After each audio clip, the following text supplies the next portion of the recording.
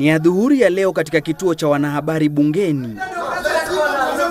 Wabunge wawili Babu Owino wa Embakasi Mashariki na mwenzake wa Starehe Charles wakimenyana mbele ya wanahabari na wafanyikazi wa bunge.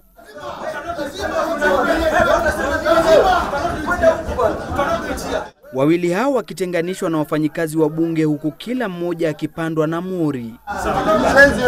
Ugomvi huo ukiendelea nje ya eneo hilo. Lazima wajumbe president. Kiateka president wa nini? Walinzi leo wakipata kibarua cha ziada.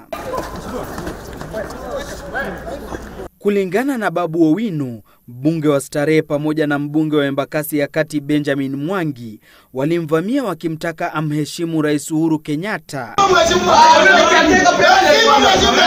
Kwa upande wake, Babu alisisitiza kuwa Rais Kenyatta ni rais mlezi na kuwa haitambui serikali ya Jubilee, swala ambalo halikumfurahisha mbunge wa Starehe. Personally, I don't engage in physical fights, but what happened today, it's a shame to this nation.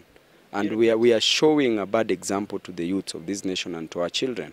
And to me, I can't regret because I was defending myself. I will forgive them. You know, the Bible says that you forgive your enemies.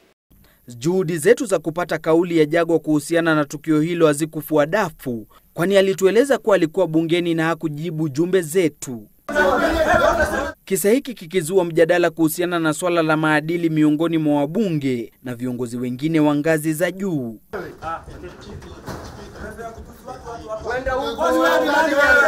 Lazima wajumbe president. Gatete Njoroge, Citizen Nipashe.